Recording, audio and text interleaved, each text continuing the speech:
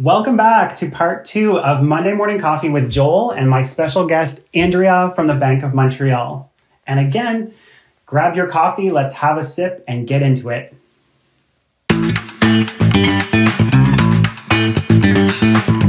So right now, we're kind of hearing in the news and in a lot of different areas, people are saying there are thousands and thousands of mortgages coming up for renewal.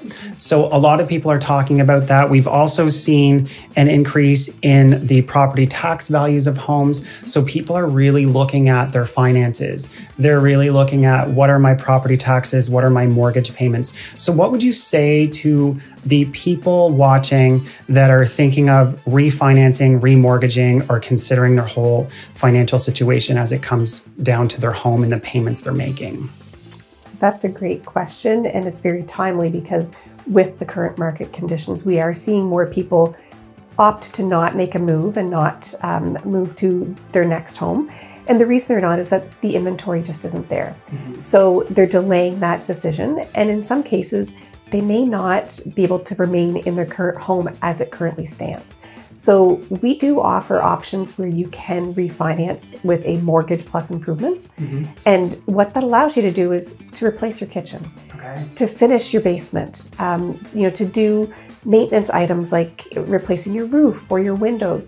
All of those things are very important when it comes to maintaining your property value and keeping your investment up to where it should be within the market.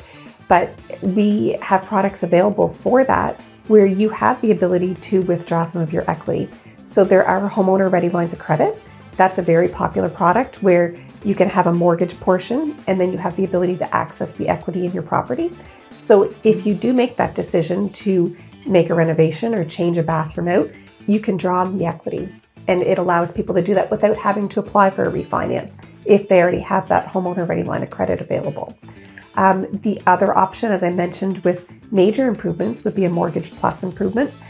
If you're adding to the structure, so maybe you've outgrown the space, we can look at that as well, where we would get an appraisal of your current home. We'd have the blueprints available for the extension or the addition that you want to do, and we would get an as complete value as well. We can lend up to 80% of that as complete value, which allows homeowners that chance to change the home they're currently in to meet their current stage in life. Right. That's so important. And I think that I want to underscore how maintaining your home, keeping it updated is the best way to protect that investment.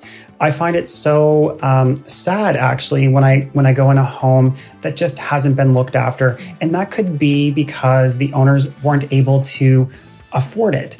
But you need to ask the questions because it's often a case of not knowing what's available.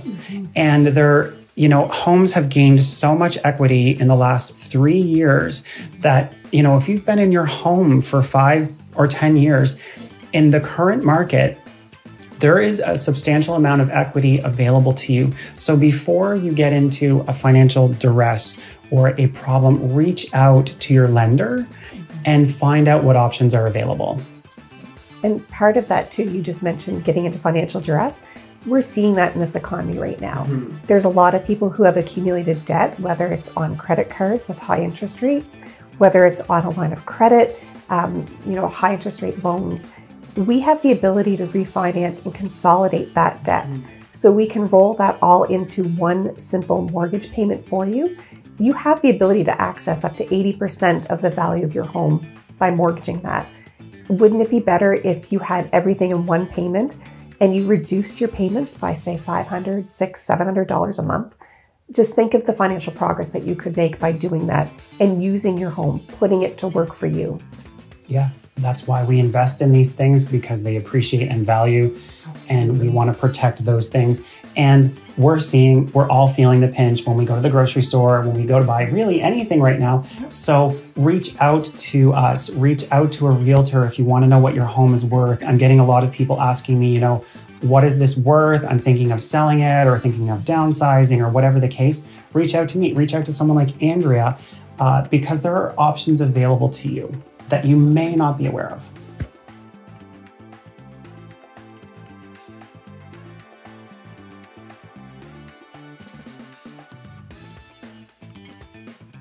So a lot of people are also talking about refinancing right now and having to refinance at a much higher rate. What would you say to people that are concerned about that or thinking about that?